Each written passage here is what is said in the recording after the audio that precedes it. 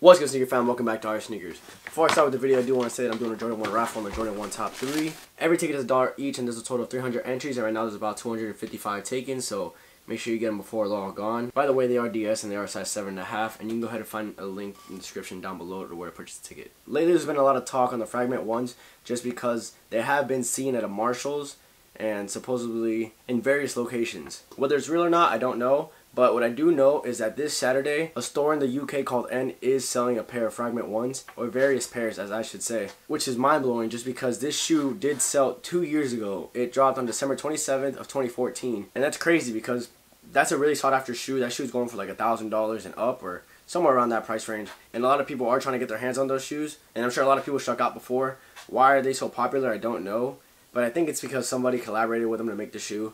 I don't know the guy's name. I think the guy was Japanese. I'm not exactly sure. If I'm wrong, correct me in the comments.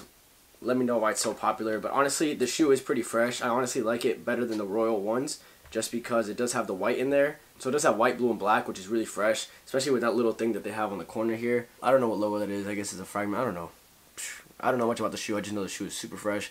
And I will be trying to get the shoe. I did actually put my raffle ticket in, which is what they're doing to get the shoe. So all you gotta do is go to sneakernews.com and look up Fragment 1, and then one of their posts is going to show the Fragment 1s, and then you can go through the article and find where it says click here to join, and it'll take you to N's website where they're actually raffling off the shoe. And all you really got to do is put in your information. But if you already have an account with N, then it's a lot easier because all your information is already in there. But if you don't, then you got to put in your email, your address, your name, phone number, and shoe size. Unfortunately, I don't know the exact quantity that they're going to be releasing, but I'm pretty sure they will be limited just because this shoe is super sought after, and it is a really limited shoe overall, which is why I'm assuming they're popular. But I don't know much about the shoe. I just wanted to let you guys know that there is a restock going on, so you guys don't miss out on it. I just checked the subscriber count on my channel, and we finally hit 2,700. Thank you guys so much. I appreciate that. Let's keep this channel growing, and we are trying to get to 5,000 by SneakerCon Fort Lauderdale, which is February 11th.